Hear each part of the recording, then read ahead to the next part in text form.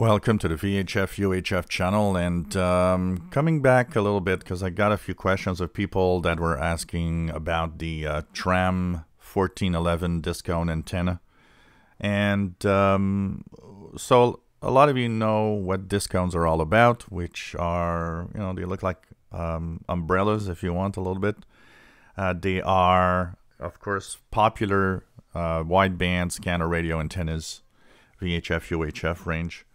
A lot of them actually have the capability to also transmit on the amateur bands for those that want to install an antenna that also would be good for transmit.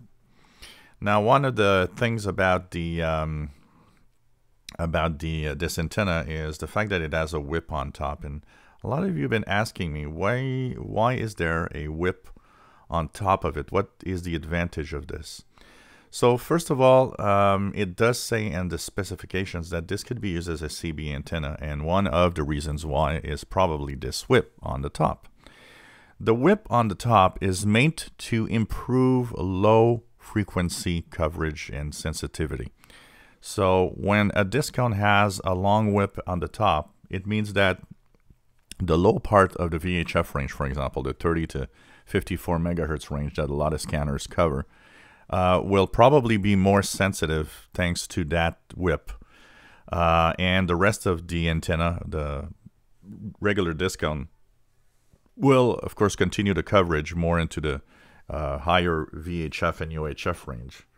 But it's really meant to improve the sensitivity of the antenna to the low VHF range. In this case, it does say that it goes down all the way to about 26 megahertz.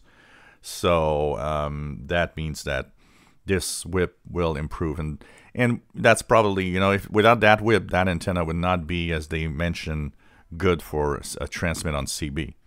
It does require that whip to be able to transmit on CB. So that also is why I chose it, because I wanted to have something that overall has a nice, good coverage of the frequency range. So this is going to be interesting, and like I said, I'm looking at options here as to what or how I could maybe install this temporarily. And one of the things I want to do is maybe go tomorrow to the hardware store, see if I can get a few things to just set it up temporarily. And when the nice weather comes, well, I'll be able to set it up really well instead of just, approximately like it is going to be right now. So it seems to be a good antenna. A lot of people have a similar antenna or the same antenna and seem to be happy with it. So it's going to be interesting to test out, that's for sure. If you enjoy my videos, please subscribe, give us thumbs up. Thank you for watching.